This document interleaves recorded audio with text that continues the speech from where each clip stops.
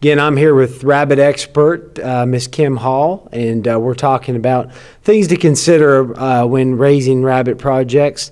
Kim, a lot of the times when we get calls here in the office, they're concerned if this is a shorter term project. They're wondering if there are other opportunities out there for young people outside of the county. Yes, there are opportunities outside of the county. There's a lot of different things that a youth member can do, as well as even an adult member. If the parents wanted to get involved with something with their kiddos, there's showing outside of the county. The American Rabbit Breeders Association has shows all over the U.S. and actually in some other countries as well, but all over the U.S. And with those shows, those are breeding rabbit shows. So you can show any breed of rabbit that's recognized by the American Rabbit Breeders Association.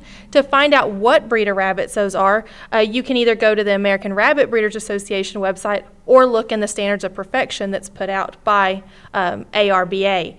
And those rabbits range as small as 2.5 pounds with your little Netherland dwarfs on up to your French Lops and your Flemish Giants and stuff like that. So there's a whole array of breeds that they can choose from. In those, the breeding rabbit shows, they'll have open and youth shows. The youth, of course, is 18 and under, and then the open is more like the adults, sure. The breeders, stuff like that. When you go to those shows, a lot of times they're double judge shows, so you may get to show twice in one day. Instead of showing a pen of rabbits, the 3 meat rabbits, you'll be showing one individual rabbit, and you can show different ages. You don't have to show that young bunny. You can show junior, intermediate, and senior is how those rabbits are divided up.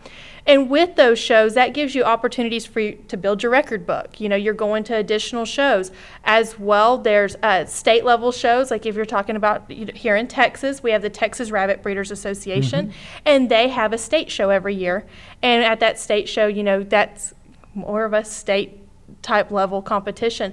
As well, there's national level competitions. That national convention show, it moves around every year.